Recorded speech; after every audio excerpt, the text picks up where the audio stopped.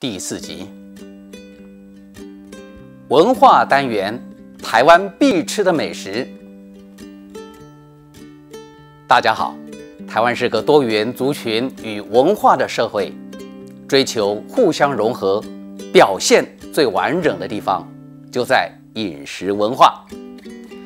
很多外国朋友在还没来台湾之前，也许就听过珍珠奶茶、凤梨酥、火锅这些台湾必吃的美食了。到了台湾，就更想知道吃什么好。今天就跟大家介绍台湾必吃的10大美食。根据台北市观光局的资料，最受欢迎的台湾10大美食分别有牛肉面。牛肉面要好吃，面条、汤底及牛肉3大元素缺一不可。从小摊到老店，牛肉面已成为台湾的国民美食之一。各店家花尽心思追求牛肉面好上更好，做到最好吃。小笼包，江南地区的著名点心，以体小、馅儿大、汁多、味鲜、皮薄、形美著称。传统小笼包的褶皱在14个以上，而更为考究的，像知名店家鼎泰丰就捏18个以上的褶皱。卤肉饭，看起来普通的卤肉饭，一碗好吃的卤肉饭，滑软化口不油腻。从小吃摊到5星级酒店，是台湾最普遍的家常饭。面线，面线是生活常见的食材，生日煮寿面，平时猪脚面线、麻油面线都很常见。大肠蚵子面线、蚵仔米线更是台湾著名的小吃。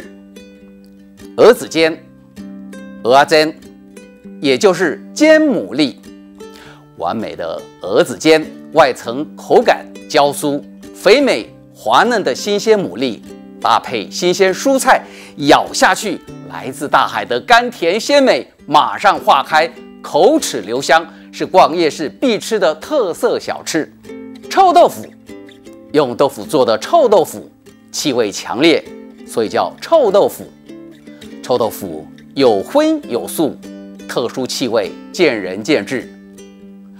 麻辣臭豆腐是近年来台湾的新吃法，搭配不一样的食材，麻辣汤底臭豆腐加上肥肠，就是好吃的大肠臭臭锅了。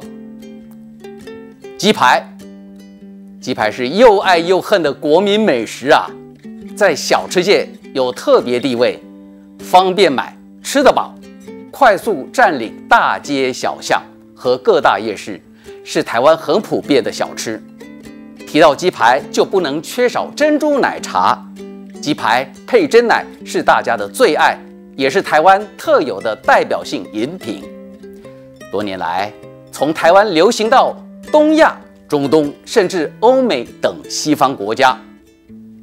刨冰，也就是剉冰，日据时代引进，用机器把冰块刨成碎冰，加上配料，就成为街头巷尾常见的特色冰品了。凤梨酥，凤梨酥是台湾的著名点心，主要原料为面粉、糖、凤梨酱，外酥内软，具浓郁的凤梨果香。凤梨和闽来语“翁来”发音一样，带有兴旺俱来的意思。